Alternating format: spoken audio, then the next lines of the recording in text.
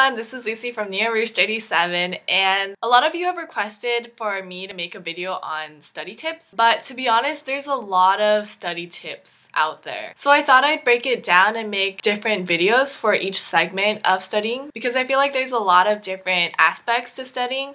For example, there's like note-taking, there's homework, there's review, there's things that you shouldn't do, stuff like that. So keep an eye out for the other ones. I will link them down below in the info box as well as at the end of the episode, and there might be some links all around. I don't know what I'm gonna do. You'll see.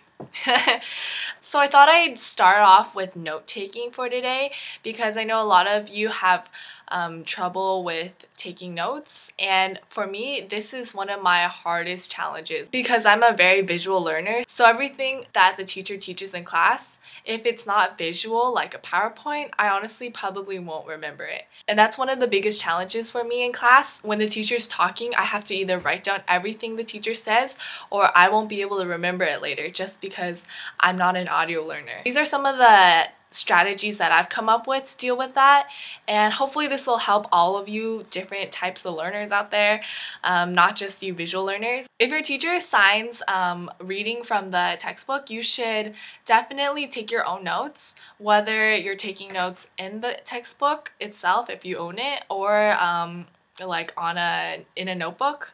Whatever you do, definitely take your own notes because if you just read through the assignment, you're probably not going to remember what you just read.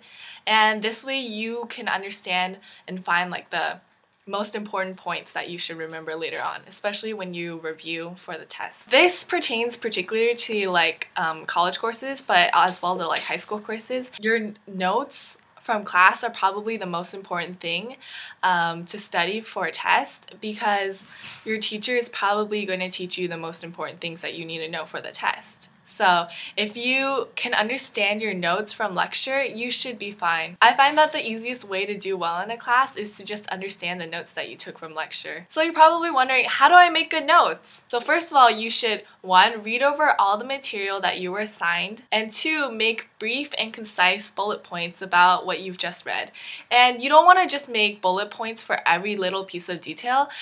Typically, the most important piece of information will either be summarized in like the introduction of the textbook or like the intro of the chapter or the conclusion of the chapter. Or what I do is I typically look at the topic sentence of like a paragraph or section, and that typically will summarize the most important point for you.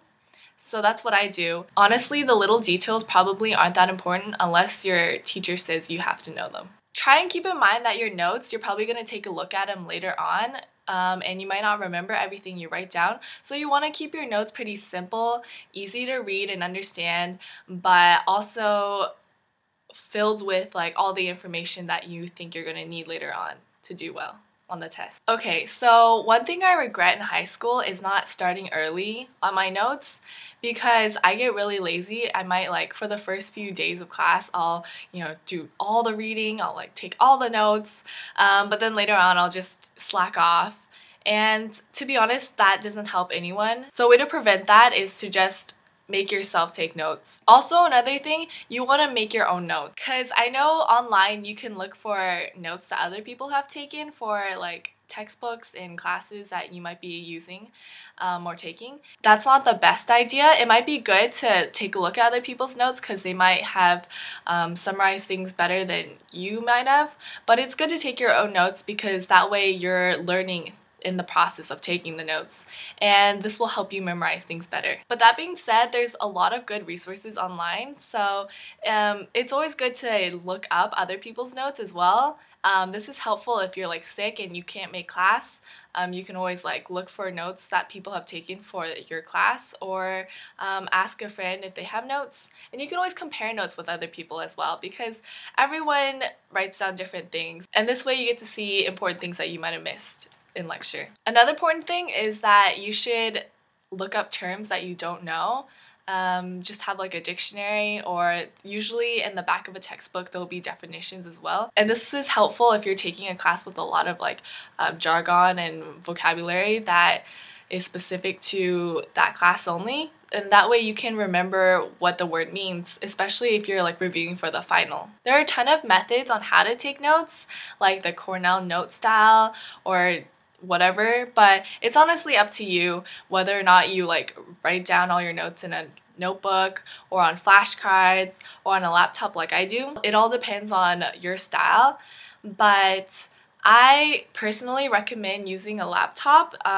There's a ton of different applications, like Microsoft Word has this type of note-taking application that comes with Word, and also I know people who use Evernote and other different kind of platforms. Something that I recommend if you are a visual learner is downloading Dragon Dictation. I think that's what it's called, but that's for the iPhone, I think, and I've never used it for a class, but I want to. So basically it records the lecture, but it'll actually transcribe everything that was said in lecture down into words, like physical words. And this is great because then I can always go back and look at that instead of having to type down all my notes. And if your teacher's a really fast talker, this might be really helpful for you. I'll leave a link for that down below so you guys can download that if you want to. So if you're wondering, this is a makeup look that I did, and I actually recorded a video for it. So if you're interested in that, please click on the link somewhere over here and check that out. I entered it into the 17 Beauty Smarties contest, and so if you could just go check that out, I'd really appreciate it. So I hope that was really helpful for you guys. If you have any suggestions or comments, requests, whatever, please leave a comment down below and I reply to everything. Thanks a lot for watching, guys. See you next time. Bye. Hey everyone, this is Lucy from Nia Rouge 37, and today I'm going to be doing the part 2 of my study tips series. Yeah, thanks. You might want to